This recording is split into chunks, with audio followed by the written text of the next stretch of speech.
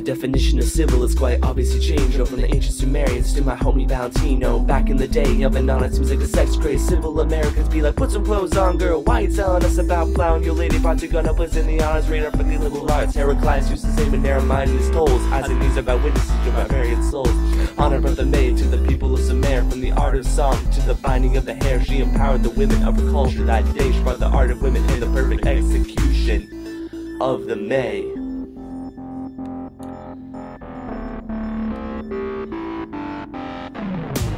Now think about how women in our culture are feeling. All those women in business trying to get past the glass ceiling. We can slander and not label their promiscuous, but Sumer had a quality that did it better than us. If civilization is the combination of culture and the values of people in a nation, then Sumer had a quality unsurpassing this day. So is America really as civil as we all say? Take a map of the world and label third world countries. Have you ever thought, yeah, maybe we're the monkeys? To get ahead in the rat race, we work through the night while it's being overstressed. Make our culture right. We accumulate junk that we throw away. We punch in the clock just to make that money. But it's just like my homie Laos I used to say, work against the wave, die before your day. We are so concerned with the physical bell that we fail to see its inner spirit as well. Culture is defined by the values of its people. Could be sex, could be money, could be something greater. Simple life, just working the land is not something that we all could understand. To be happy is universal to all. So once again, what makes you think America stands so tall? Take the word civil, find its root in the old days. Civilist, now that's quite a different phrase than we thought.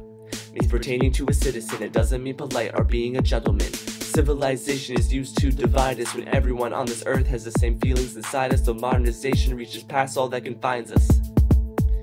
I am trying to say, strip away the connotations. Civilization means justice, denotation, interactions of humans in a single location. All other meanings is misinformation. Yeah, between two people there is alteration. Yeah, between families there is modification. But if the world is their place of designation, then the world is just one civilization. To all humans, the same thing is good and true. Democritus said, and so did Lao Tzu too. Said resolve their differences, recount some points of view, cause the people on this earth need a tolerance boost. If civilization is the combination of culture and the values of people in a nation, this nation is earth and our values are human. We all come from the same hood evolution.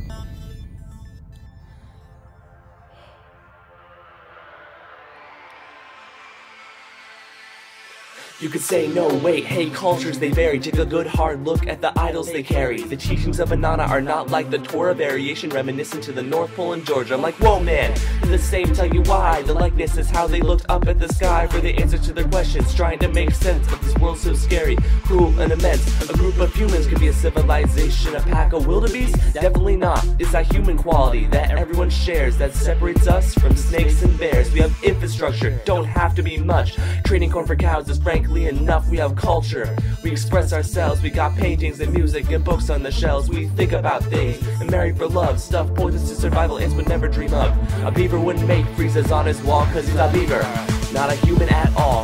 Humans do more than just survive. Like Athenians, we could advance and we could strive. Or perhaps like Lao Tzu, just lay low. Or do as an but we won't go there though.